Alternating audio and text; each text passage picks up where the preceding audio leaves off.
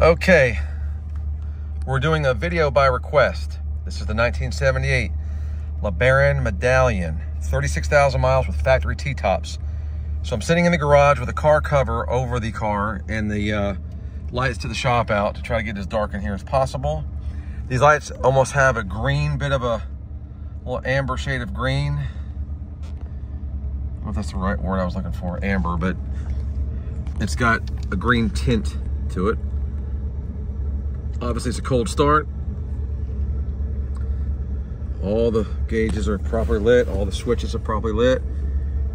Rear window defroster, washers, lights, alt, temp, speedo, even the little green part reverse neutral's all lit up. Gas gauge, got over about a quarter of a tank of gas.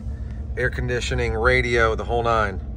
There's your clock, which is working. It's digital, so that makes it easy. Doesn't worry about it stopping. Let's find the ashtray here. I can't even see, it's so dark in here now.